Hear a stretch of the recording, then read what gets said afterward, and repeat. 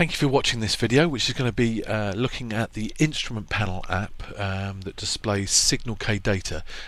Instrument Panel app is an app that we preload and include with the iKommunicate gateway, and that app is actually on the micro SD card inside the iKommunicate unit.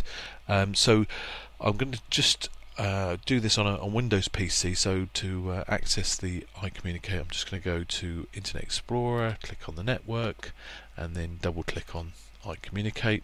I mean, if you're doing this on an iPad or on a Mac, it will be slightly different, but the approach is the same. You open up a browser, you enter the IP address of the iKommunicate, and up will come the main home page for iKommunicate.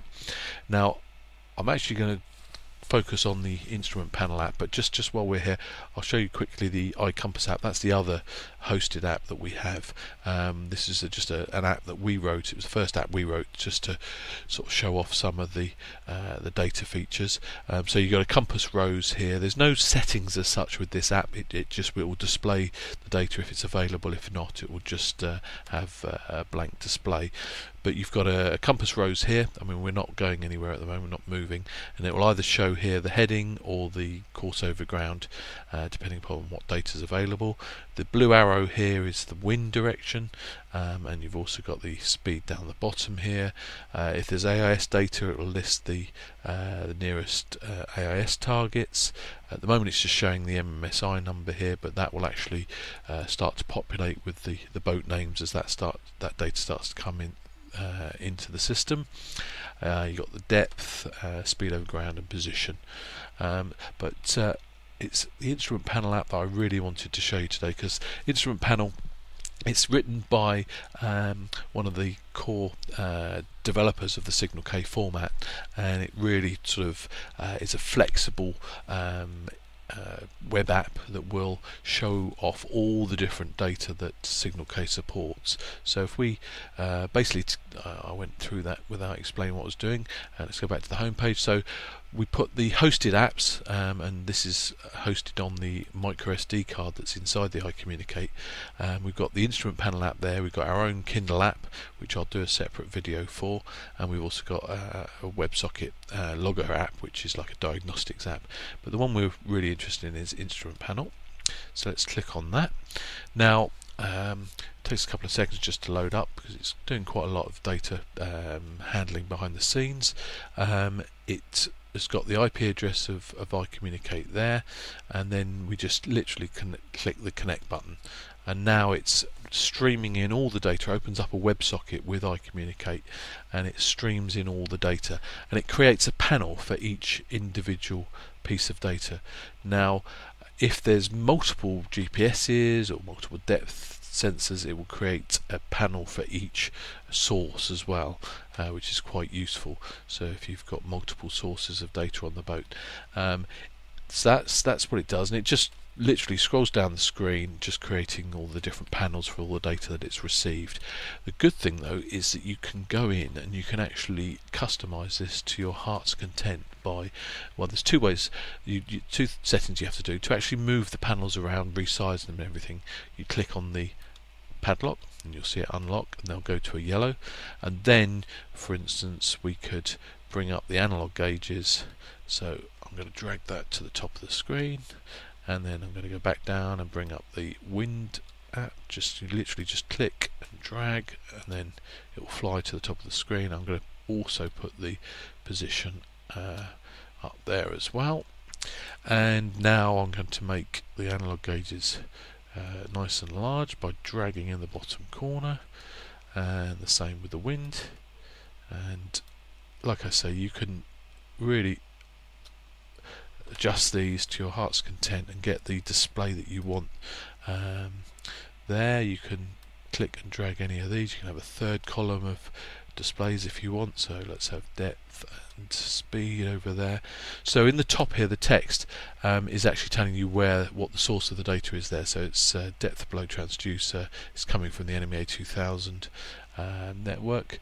So that's how you actually align all the panels and set them up at the size that you want them to be.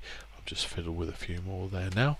Once you're happy, you click the padlock and it will freeze those in, and it will remember that, so next time we open our browser and run this app, it will have the same panels, sizes and positions. And then we'll go to this cogwheel icon, and now it shows each of the panels and it tells you a bit more about the source of the data. So in this case it's navigation heading true. We can decide to display it or not by unticking the visible.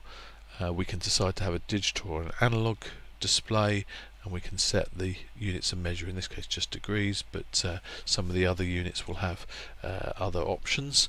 So for instance, let's have a look through what we've got here.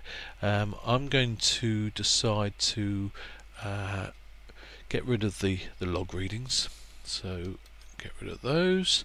I'm going to, there you go, another log reading.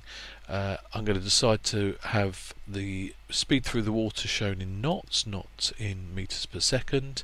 I'm going to have the rate of turn in degrees per minute. What else have we got that we could show you? Speed over the ground again, I'll have that in knots. Compass, stick with the roads, I think. Depth, you can have it in fathom, feet, kilometers and nautical miles. I think we'll stick to meters. And is there another something that we can show? Oh, we can do speed, for instance. If we wanted a let's have a look, where is it? Speed through the water. If we wanted to have that as analog, we can have that as an analog gauge. We can set the maximum, so let's set that, say, to, I don't know, it's a yacht, so let's set it to let's say 20 knots.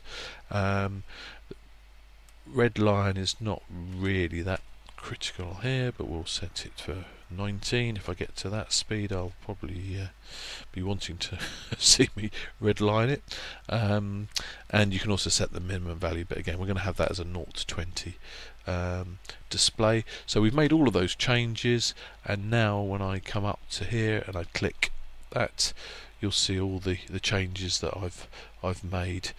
We've got our speed display there as an analog, depth in meters. So that's instrument panel. You can also have a second window. So if we go back to here, we can add a second window if we wanted to. So if we had lots of data coming in, we could put all of the engine data, for instance, on one page and have the navigation data on another page. If you make some changes or add some more equipment to the system and there's more conversions coming in, you can make it go out and collect all the new data by just clicking reset all, and then all your existing settings will be reset to their original. The little flashing icon there indicates that there's data being received. So it's a good display program, and it will, you can, with a bit of time spent at the beginning, you can really fine-tune it and get it exactly displaying as you want it to be. And of course it's being developed all the time. There's a number of developers all working on that now. New features are being added all the time. So I hope that was of interest, and I think it's the only video of its type showing off the instrument panel, but hopefully it'll encourage more of you to use it, or even if you're capable of writing your programs, of actually going in and helping the developers to expand its functionality. Thank you very much for watching.